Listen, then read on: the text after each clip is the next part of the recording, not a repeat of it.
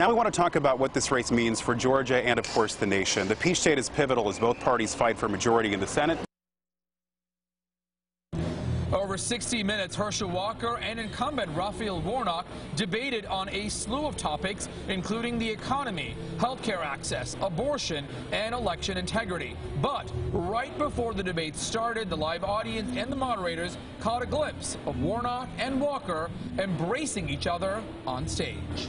On more than one occasion, Herschel Walker referenced Raphael Warnock voted with Joe Biden 96% of the time. He just mentioned he's standing for the people of Georgia, but can he tell me why he voted with Joe Biden 96% of the time if he was standing for Georgia? My opponent would rather be running against anybody except me.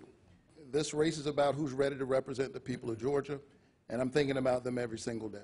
On more than one occasion, however, when Raphael Warnock was asked if he would vote for President Biden for a second term, he simply did not comment. I've not spent a minute thinking about what politicians should run for what in 2024. Is that a yes or a no? The answer is I have not. I said President Trump is my friend, and he won't stand up with Biden when yet he's voted with him 96% of the time.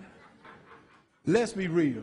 Another intense moment during the debate was when the moderator reminded Herschel Walker that he should not pull out props when he removed a badge during the topic of public safety. You are very well aware of the rules tonight. Yes. And you have a prop. Yes. That is not allowed, sir.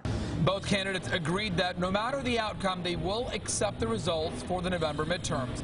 However, there is an important element that if a candidate does not get more than 50% of the votes, the Senate race could run to a runoff December 6th. Reporting in Savannah, Archit Seshadri, Atlanta Bureau Chief.